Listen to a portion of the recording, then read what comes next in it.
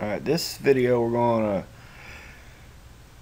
learn how to manage events or edit events. In the previous video we set up my new event, so we go to my calendar, manage events, and then on page 3 I believe where it's going to be,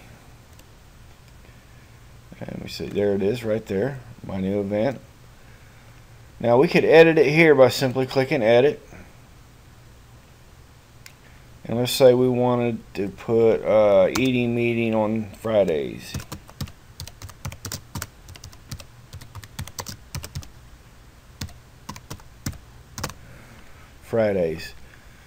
And we could simply save that event and it's done.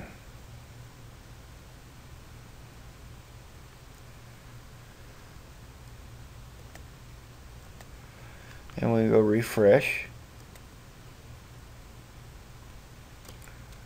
And we could click here, and we'll notice it says eating meetings Fridays. Another thing we could have done, which to me is the easier way, because when you set up, if you look at the events that aren't running at the exact same time are going to be set up as separate events. You're going to set them up on weekly. So if you have 5 events, 5 meetings in 1 week, they're all the same meeting, the exact same meeting, but one of them, 4 start at 5 p.m. and one of them starts at 6 p.m.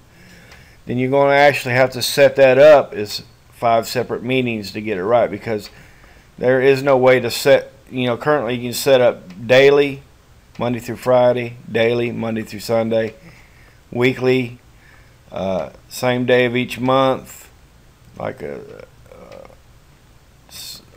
by date, say like the 25th of each month, or the same day of each month, third Sunday of each month, or whatever.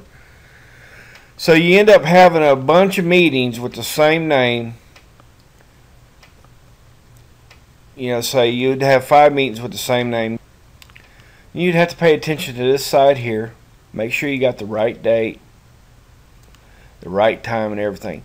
The easy way, for me anyway, the easy way to do this is just to go find it on the calendar. If you know the date, then it's easy enough to find. You click my new event. You can either edit this particular date for this particular meeting, or you can edit all. If you're logged in to the back end, when you click on this, you're going to get these fields here: edit this day, edit all, delete this date, delete all. You can edit this date for this particular meeting. It won't affect any of the other ones that are set up on this recurring cycle. Or you can edit all, and what it would do is to take you back here so you can make your edits. Now personally, you notice how you have to go to hit your back button to go back there. Personally, what I like to do when I edit a meeting is I'll click on this, and then let's say let's say I need to change all the occurrences. I don't want to just change this particular occurrence, but I need to change all occurrences. I'll open in a new window, this one.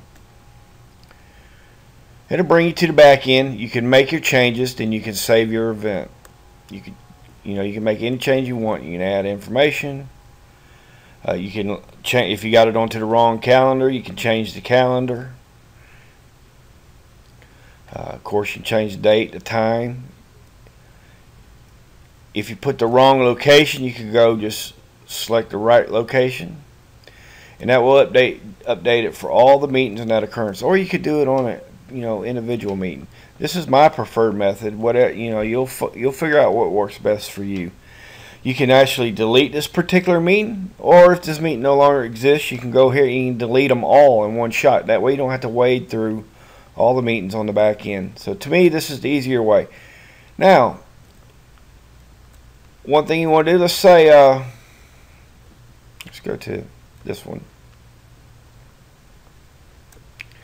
Okay, you're in July 23rd, but the particular meeting you happen to need is actually on July 25th.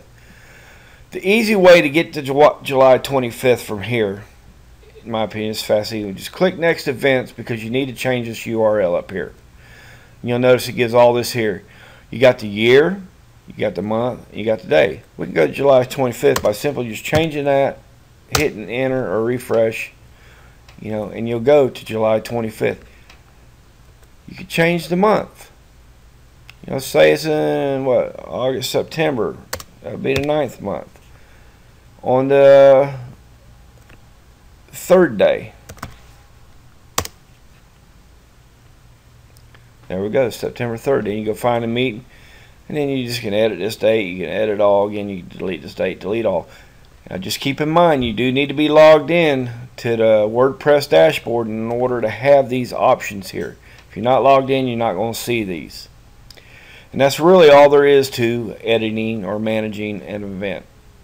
Again, you can do it from the back end. Sometimes that can be a little tricky just because it gets a little confusing sometimes. You got to pay real close attention.